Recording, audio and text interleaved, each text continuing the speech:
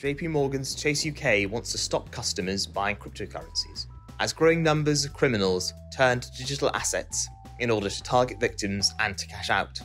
The ban by the US bank's British wing is another blow to the industry, as UK lenders increasingly clamp down on a key avenue for scams and frauds. Jamie Dimon, the bank's chief executive, has been a long-standing critic of cryptocurrencies and has described Bitcoin, the oldest and best-known token, as a hyped-up fraud.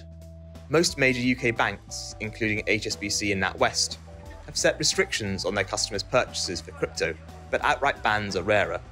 Crypto-related fraud losses increased more than 40% in the year to March 2023, surpassing £300 million for the first time, according to data from fraud reporting agency Action Fraud. Cryptocurrencies, including Bitcoin and Ether, are largely unregulated in the UK, although regulators are assessing how best to oversee the asset class.